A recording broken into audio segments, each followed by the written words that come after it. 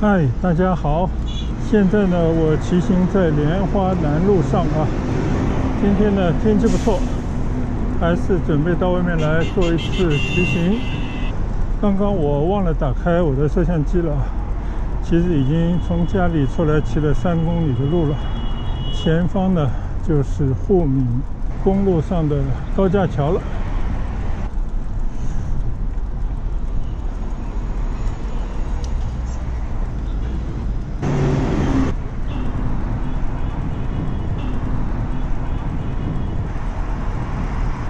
现在呢，我骑过新珠路啊，向我今天的目的地古北骑行啊。从家里刚刚出门的时候呢，导航了一下，到目的地呢大概有10几公里的路程。那其实现在呢，只剩了大概不到10公里了啊。我们呢也不赶速度啊，趁着好天气呢，怡然自得的享受一阵骑行的好时光。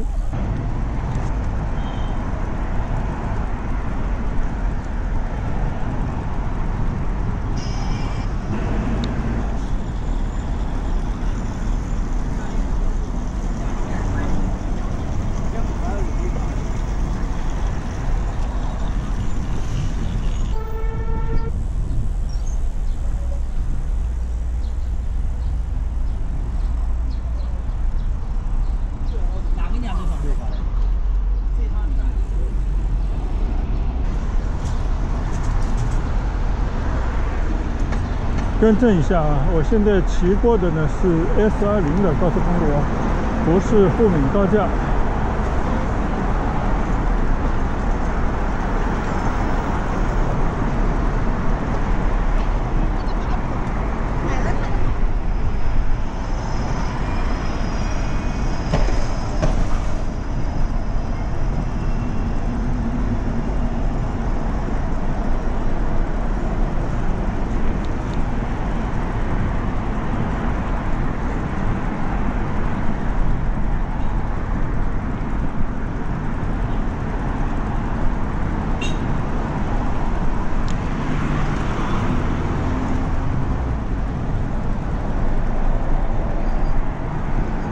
现在呢，继续在莲花南路上骑行啊，朝北的方向。这条路呢，我骑过很多次了啊，所以今天就不费口舌了，只是专注骑行，享受骑行的乐趣啊，让自己变得更为轻松一些。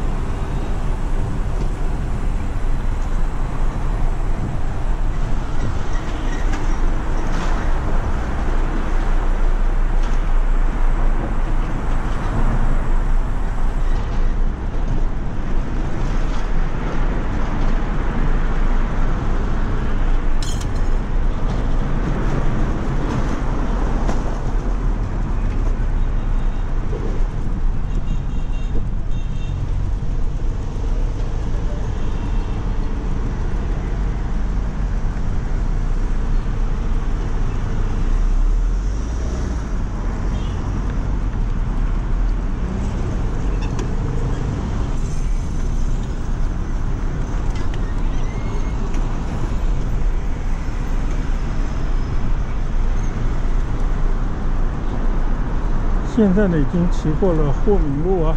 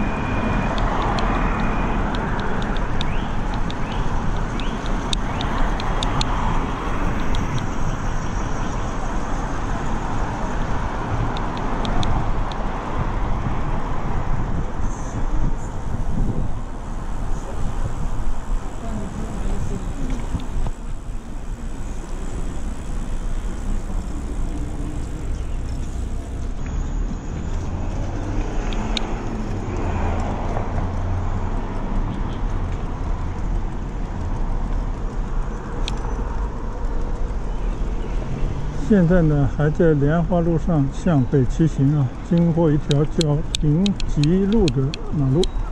今天我骑的有点过于悠闲了啊，完全是在马路上缓缓的骑行啊，两条腿还没有任何累的感觉啊。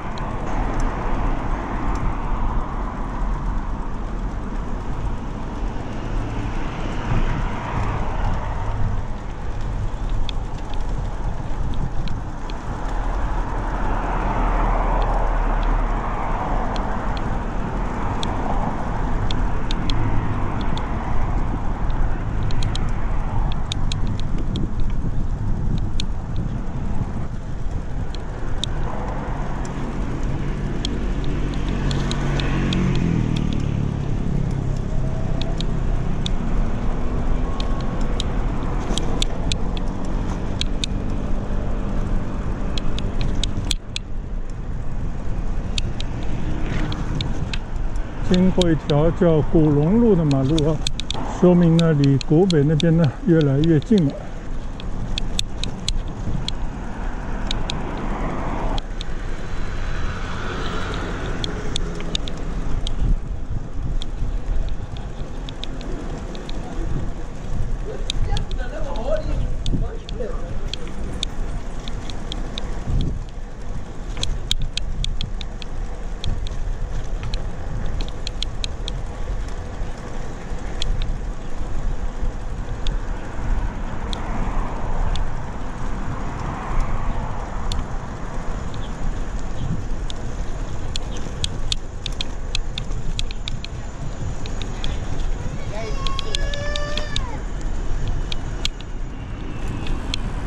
现在呢，上了潮河津桥，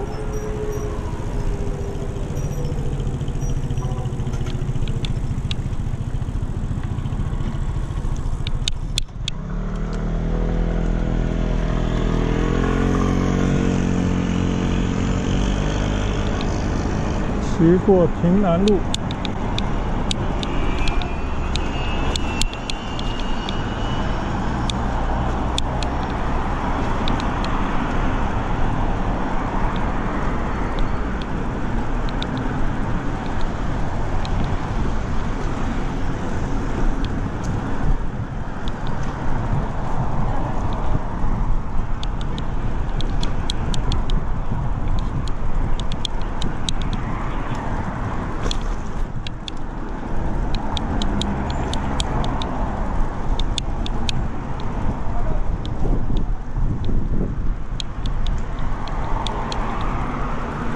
骑到这边呢，这条路的感觉是相当不错啊，宽敞的骑行道，道路的树冠呢，差不多都覆盖了整条马路啊，在这样的林荫下面骑行呢，特别舒适。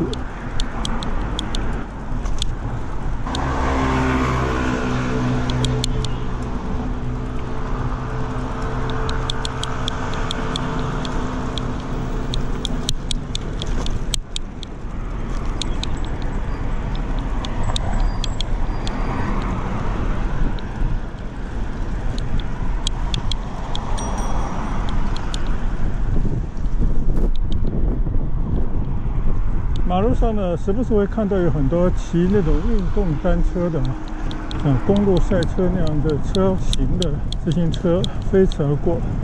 一般当然都是比较年轻的，他们可能是把这个作为一种运动项目来进行的。但是呢，我就必须有自知之明啊，仅仅把这种骑行呢作为一种休闲骑行，稍稍呢兼有一些健身的成分啊，跟那种运动目的为主的骑行的方式呢，还是有很大的差异啊。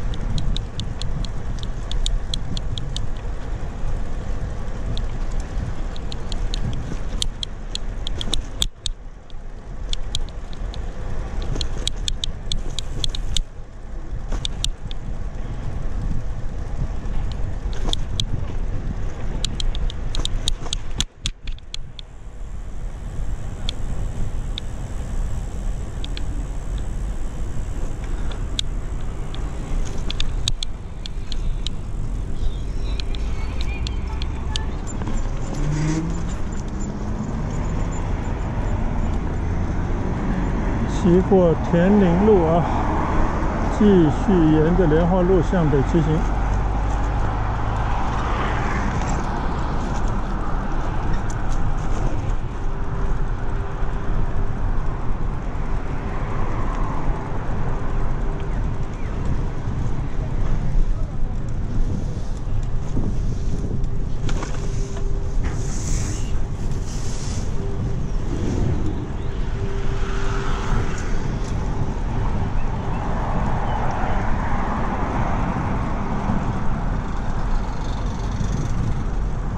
非常美的一段林荫道啊，两边呢好像都是一些科技含量很高的企业的厂房，也可能是科创园区吧。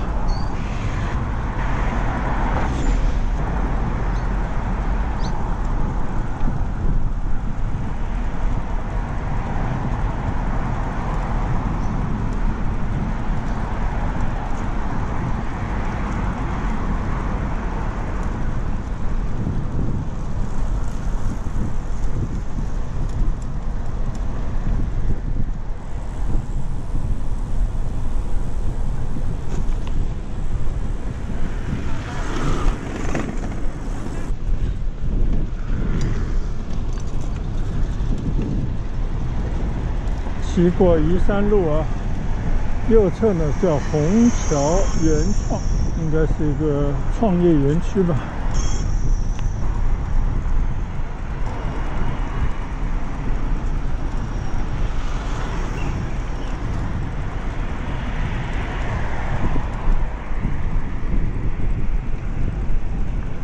这边呢还是属于潮和经开发区的一个园区。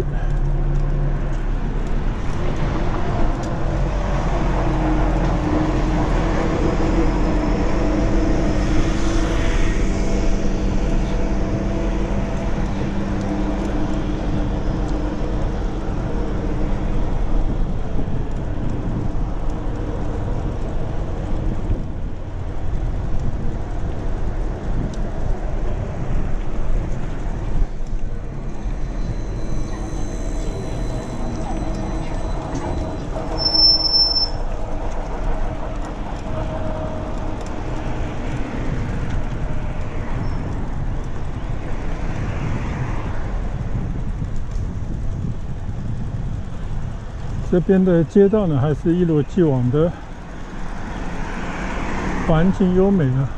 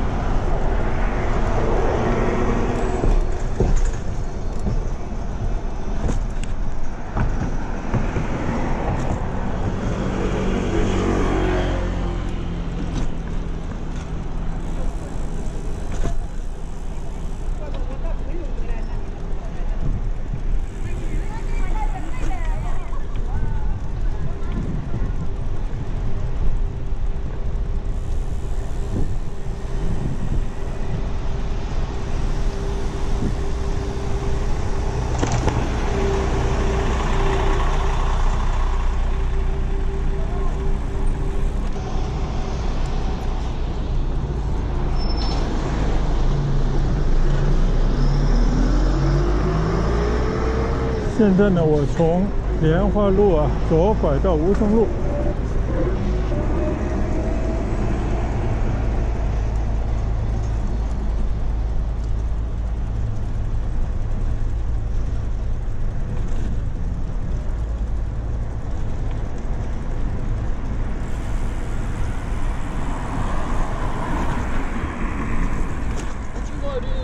再次右拐到虹淞路的一条小路上。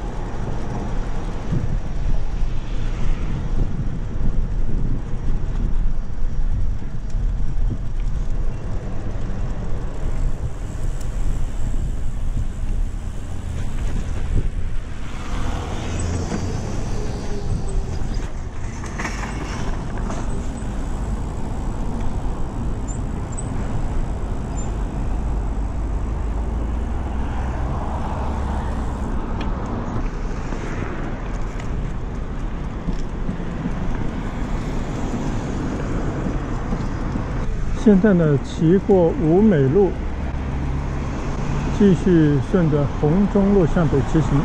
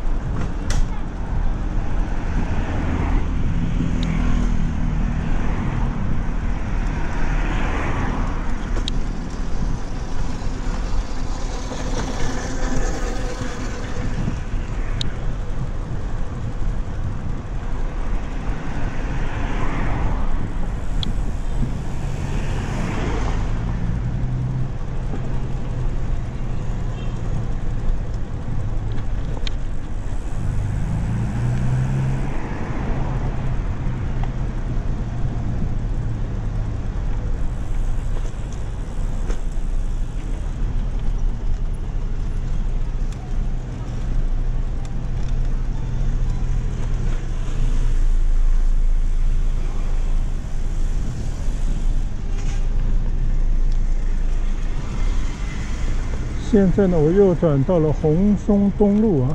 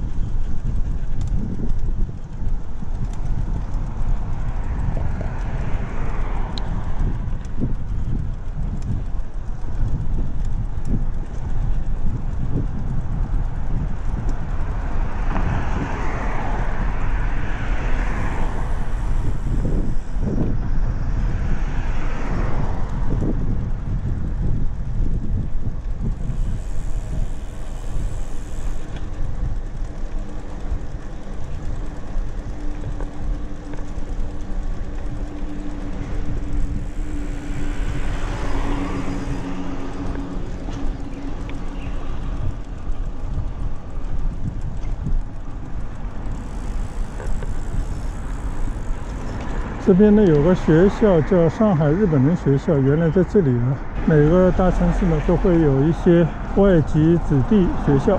虹桥商务区呢是最早开放的一片开发区啊，当时有很多日资的企业，大部分呢是一些总部啊在这边办公，所以这边就会有很多的日本人的子弟啊家属在这边生活。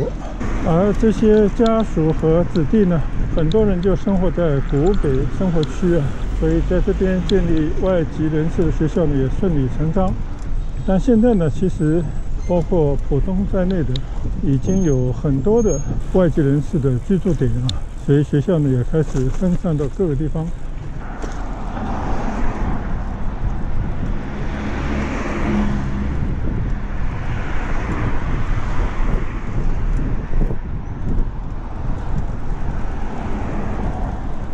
现在转到了红梅路上。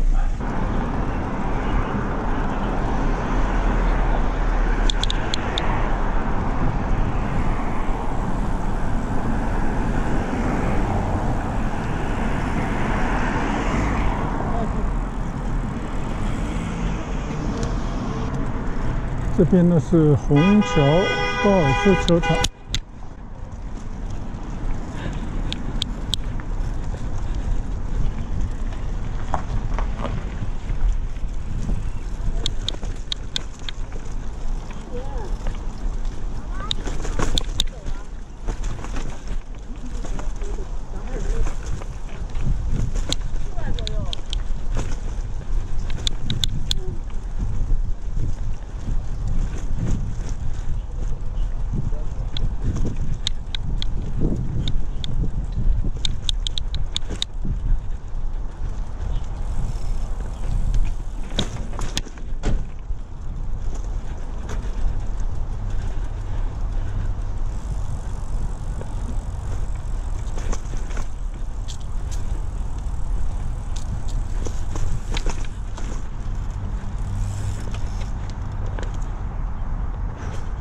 现在我面对的呢就是虹桥高尔夫球场啊，以前呢就是在城外的一片乡村地带，现在呢已经被那些高楼啊包围在其中啊。但大家可以看到还是有很多人在那边球场上打球啊，路过这边呢就拐到这边来稍稍的看一眼。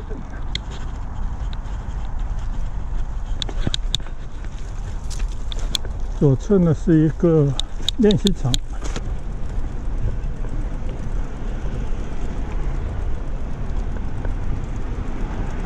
马路左侧呢有很高大的那些网啊，这个就是练习场了，高尔夫球的练习场。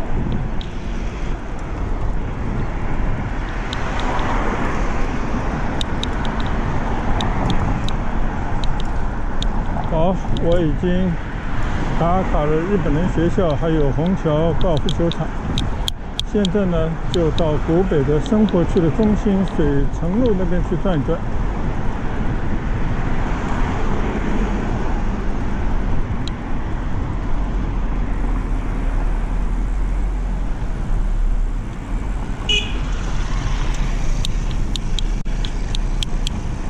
这边有个叫虹桥基金小镇啊。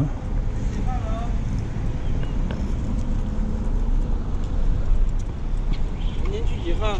我不去这，那进不了。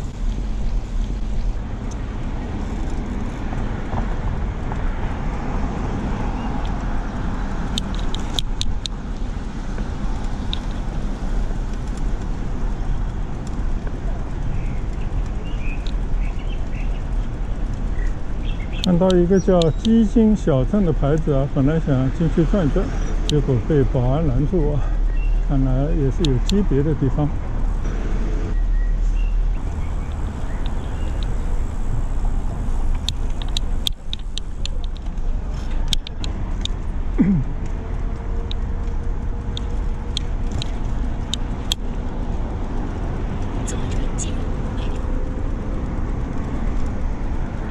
现在呢，我转到了古美路上骑行。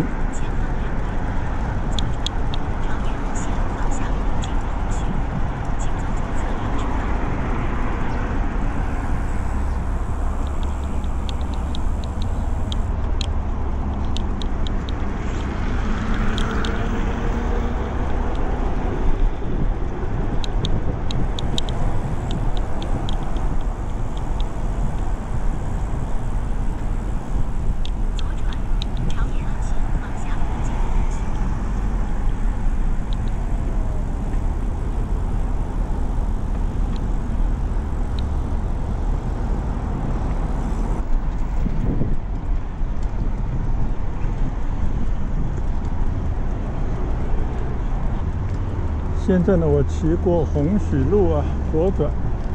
虹许路这条路呢，就是中环路啊，这里建了很多的隧道，是一条城市快速路。前方300米，靠右沿侧继续行驶，请走右侧2车道。前方有违章拍照。但是这条路上呢，居然没有骑行道啊，和步行道合二为一了。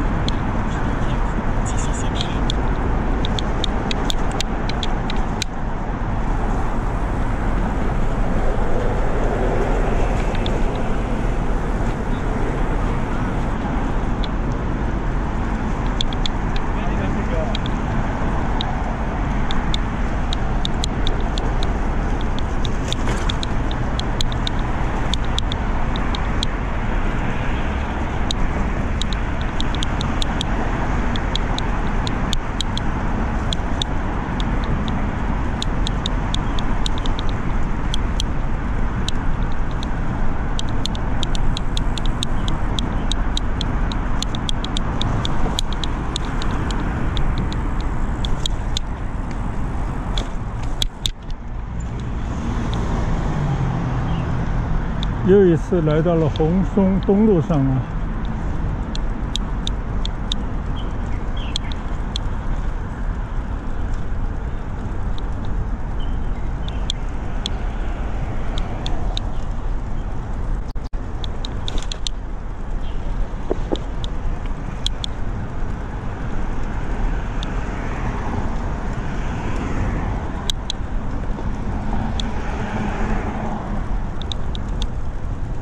这边呢，基本上就是虹桥古北地带了。左侧呢是虹桥希尔顿酒店。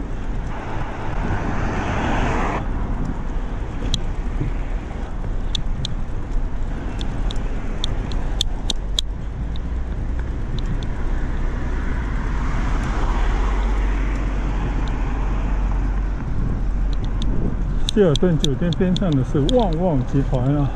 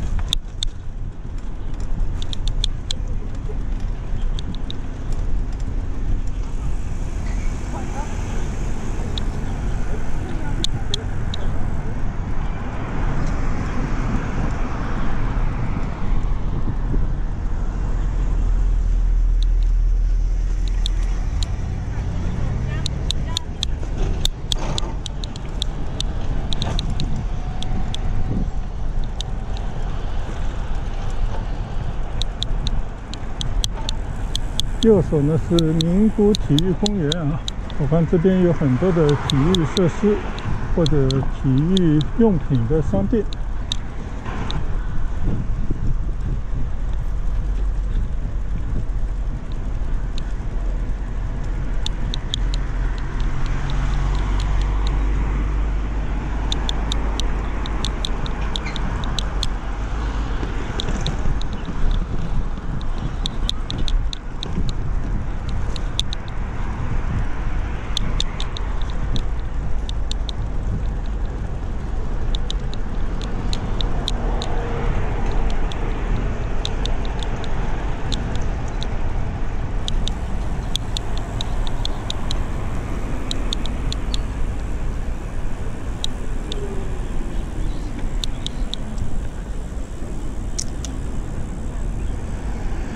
现在看看这些几十年前建的房子啊，已经有一些成就了，但是在当年来讲啊，是到这边来开发人的一片乐土。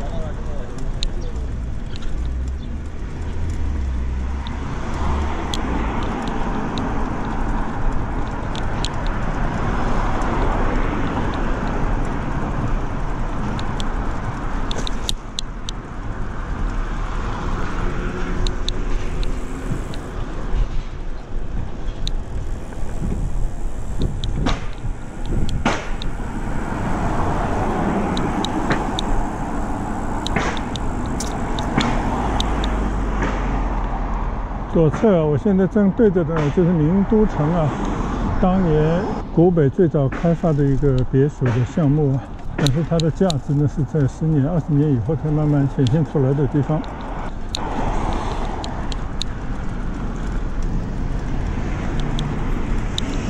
现在呢，我其实已经来到了水城南路上。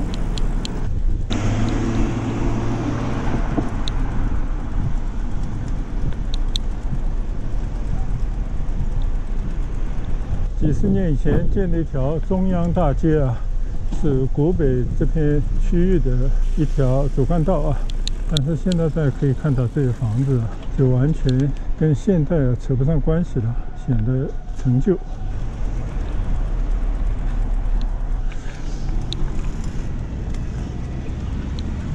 但是这些房子呢，见证着古北的发展和更新换代啊。和一批又一批的创业者来了又去，而沉淀下来的呢是很多的餐饮的品牌啊，现在还有很多的网红店，吸引着一代又一代的年轻人到这边来打卡。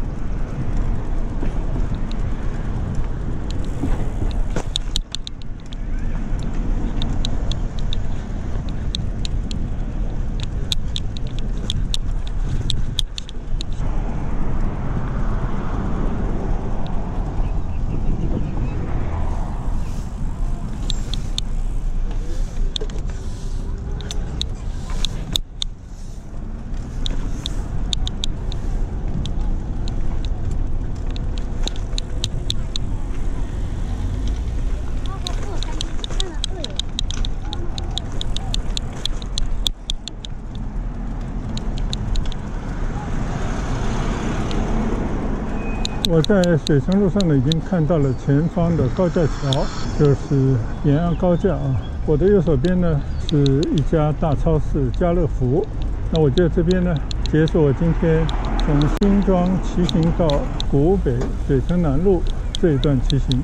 谢谢大家跟随和观赏。那我们就在这边呢跟大家说声拜拜。接着呢我要回程啊，希望大家继续跟随我的镜头。